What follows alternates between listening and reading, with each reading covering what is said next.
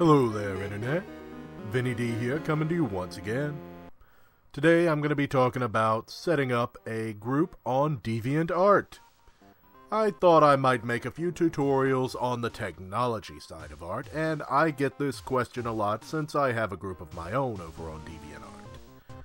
So let's get started. I'm just going to be talking by the seat of my pants here, so please excuse a little stuttering. Right away, you have my DeviantArt page, fragraham.deviantart.com. Why don't you stop by when this video's done? So, first of all, we're going to go to More and Groups. Wait for that to come up with my slow DSL out in the boonies. And click Make a Group.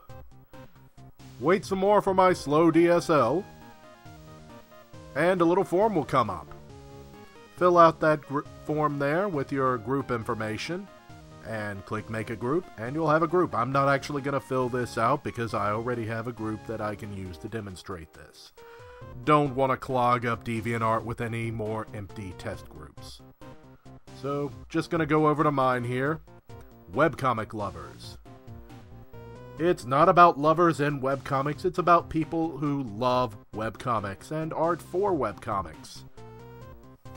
And as you can see, you'll have your featured folder when you start, and I recommend making a lot more small folders for other subjects.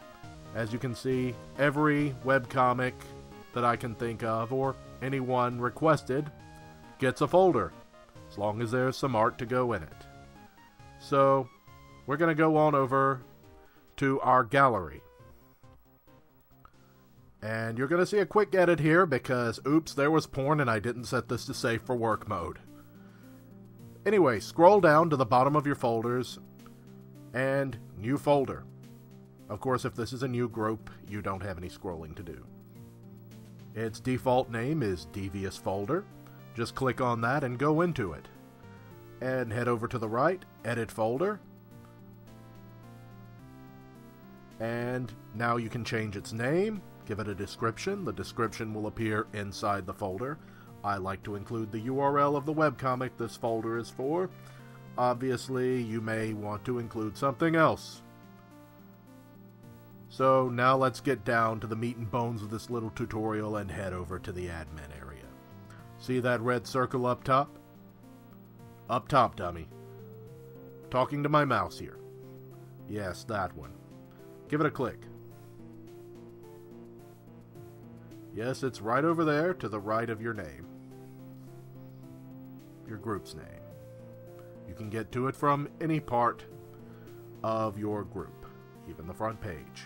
If you're the admin, it'll show up. And here you'll have some basic information. What you're looking for is Manage Members over there on the left. In the bar on the left, just below the name of your group.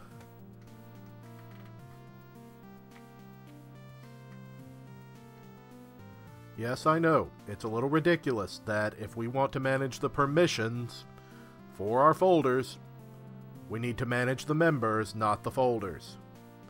That's crazy. I didn't say it made sense. It's just how it is, unfortunately. You could do better, DeviantArt. So now, you see, we have all these different levels and ranks within our group. Got your administrators, your contributors, your founders, and of course, the meat and bones of any group, the members. Members are the most important part of any group. Without members, there is no group.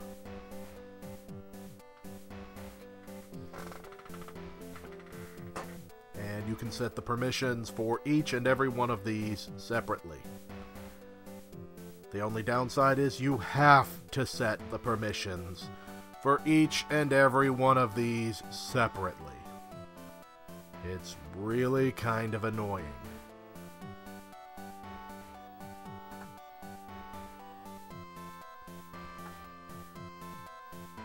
Anyway, once you click on Members, you'll see a few options. They cannot modify the home page. That can't be changed. You don't want members just coming in and messing with your home page. That's administrator stuff. Maybe contributor, not member. You do want them to be able to join. and you'll see that option right below, and it will be set to not allowed by default. And of course you want to allow it. You can either make it automatic or subject to vote. I'd recommend making it automatic, but if you want to make it subject to vote, I'd suggest starting out, set it to 1 vote, because you're the only one there to vote.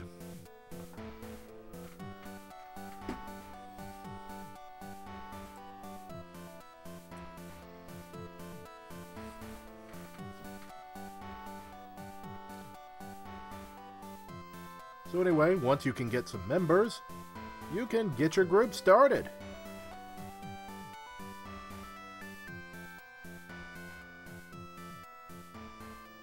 And you'll see there are some other options you can't change for members. These are for the higher ranks.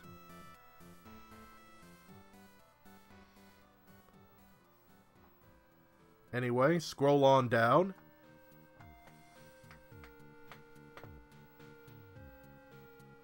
And you'll see the gallery options. And by default, you'll only see the featured gallery. When you create more galleries, they won't be visible right here, but they will be shortly.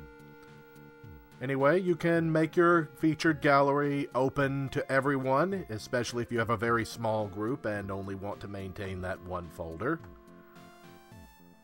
In which case, you can again set it to be subject to vote or automatically approved for members.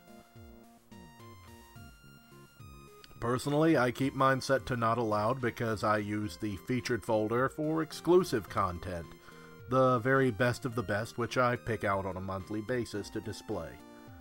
Anyway, you want to click below, Show All Folders. And now you see all of your folders listed here. Now, mine have already been adjusted. As you can see, they're allowed and automatically approved. So as long as you're a member and submitting content, it's automatically approved on my group. By default, it's set to not allowed.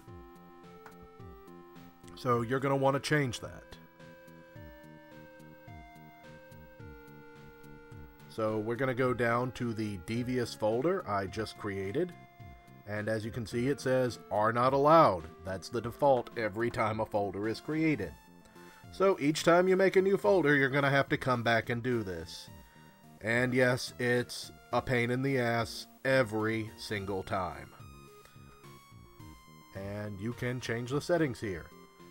Once again, subject to vote or automatically approved. If you wanted it to be subject to vote, you could again set it to 1 vote and make yourself the sole judge of what goes in and out of your group. Me, I set them to automatic approval. For non-members, which you'll see in the Any Deviant option, you can set it to vote or you can make them not allowed. That's up to you, just how much control you want over the folders or how free and open you want your group to be. Well, once you're done, you can click that little Save Now icon down in the corner, though it's also automatically saving every now and again, and will probably keep up with you anyway, every time you make a change.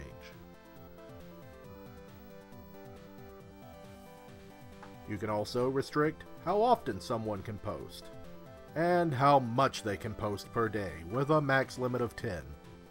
Used to be unlimited, now it's limited to 10. Deviantart took that away and sold it back for premium groups. Or super groups, as they call it. That kinda sucks. Some groups only let you post 1 a day. Some let you post 1 a week. Some only let you post 1 a month, which is pretty annoying. I mean, do you want content for your group? Do you? Me, I want lots and lots of content, so I allow the maximum 10 per day. Content is good. Content is not bad.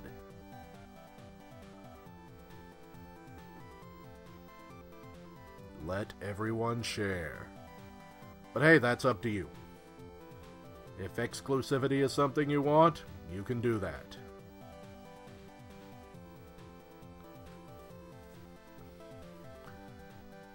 So anyway, that's how you set the permissions for your new folders.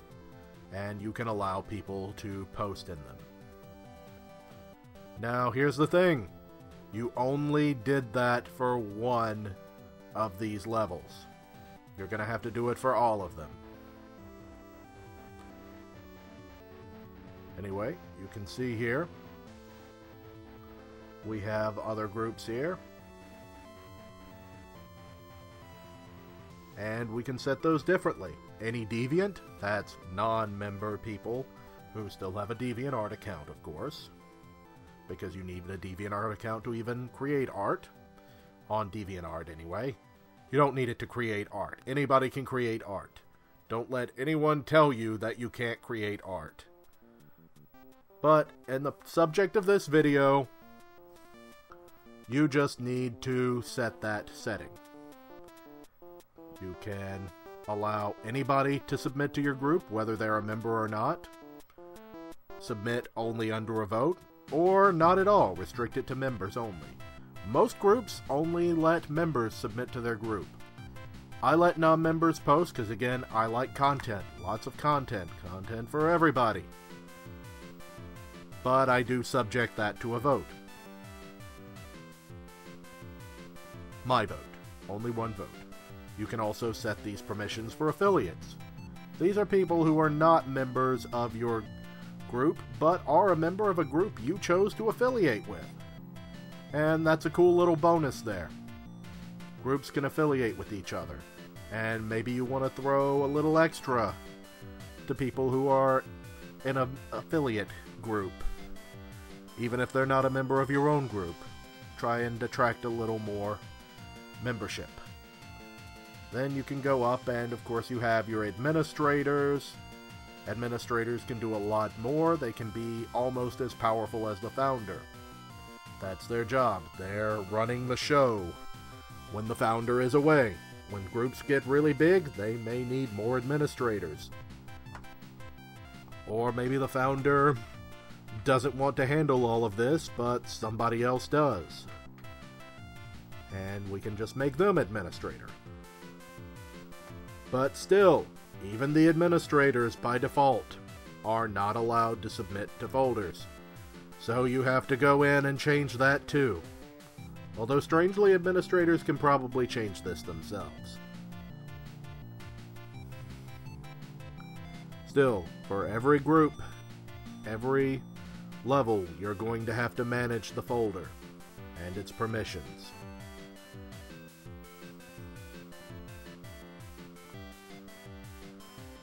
You also have the contributor class. Contributors are kind of a custom class, I would say. You can give them as much or as little power as you like. I like to think of contributors as people who bring content to the group. Not just artwork, but could run polls, journals, contests, that sort of thing. So I give them some control, and you could even use them to help manage a very big gallery if you wanted. What the contributor's job is, well, that's up to you. You've got a lot of options here, things to explore. I think they're mostly self-explanatory. However, even still, you've got to set their permissions for the gallery the same as everything else. The sole exception is founder and co-founder, who can do pretty much anything.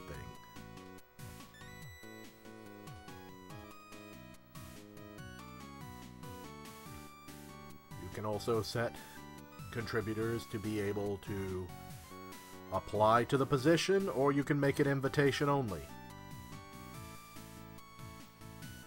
Just by setting it from not allowed or subject to vote.